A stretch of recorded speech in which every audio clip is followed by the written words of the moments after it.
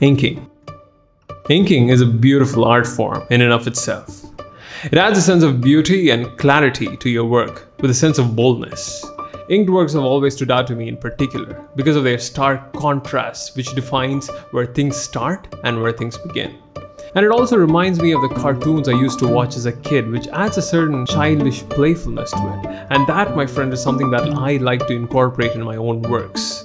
And creating inked drawings with bold line works is part of my style toolbox and something that I often use. And in this class, we will be learning that beautiful, beautiful art form, the art of inking.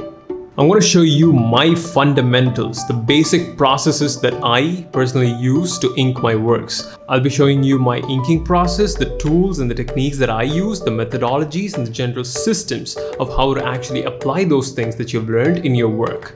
We will be learning the techniques, the principles and the practices that has allowed me to create beautiful works of inks that I'm proud of.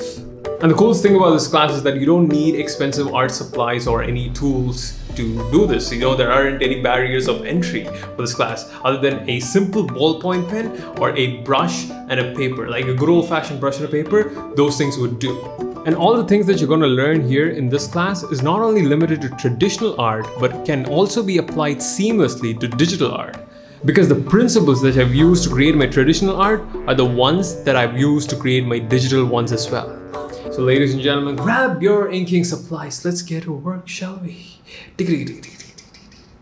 Oh yeah, so this class will include a lot of dry humor, so hope you can bear with me on that.